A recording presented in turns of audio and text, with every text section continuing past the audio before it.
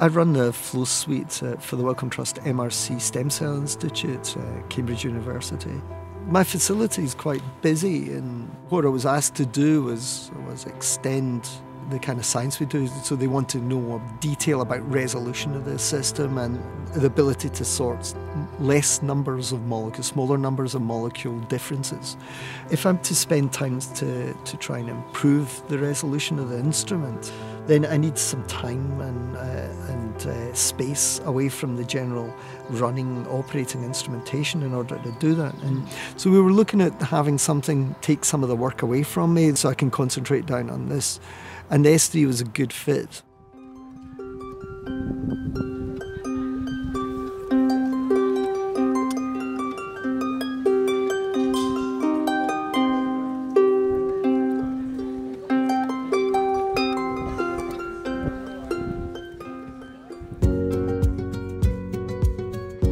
Training on the S3 is kind of important in terms of efficiency, so I always look at the weight of the manual compared to the amount of time I've got to go to sift through it. And the manual for it is actually a bit verbose because all it needs is pictures and a big pointy finger.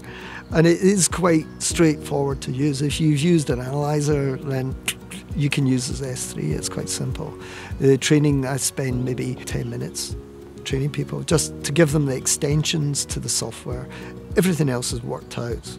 So a lot of work then goes to self-use. It's extended the day, and now weekends become available, and nights, midnights, and very, very late at night becomes available.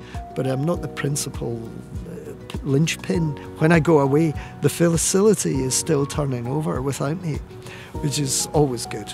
And it frees me up to go try and understand the systems more and then use that as leverage against an assay so I can improve it and make it higher in resolution. When you're talking about resolution, you're talking about a signal, essentially. And with the signal, when you use a flow cytometer, you get a lot of background noise. And so if you have a signal that's weak, what you're wanting to do is either have lots of the signal in the system, or you can recycle what signal you have over and over again. So the idea is simple. You have a cell and it goes through the laser beam, and what you want to do is hit it with a photon. The electron in the fluidichrome goes up, hangs about, comes back down. This is the lifetime of the dye. You want another photon straight in behind that to push it back up again, and so on and so forth. And so as the fluidichrome goes through, it's constantly getting recycled as it traverses through the laser beam. And then you collect all that light. So instead of having one molecule of fluorescence giving you one photon out as it goes through the laser beam, it can give you 100 photons, or 10 molecules will give you 1,000, which is better than just 10. So from a set of equations I developed, I can work out what the saturation is of the fluorochrome. And from that, I can re-utilise more and more of these fluorochromes. On one system, you may see only 5 peaks of this distribution. On my system, you can see many, many more peaks. And the reason for that is because of the energy that gets put in and the saturation that gets put in.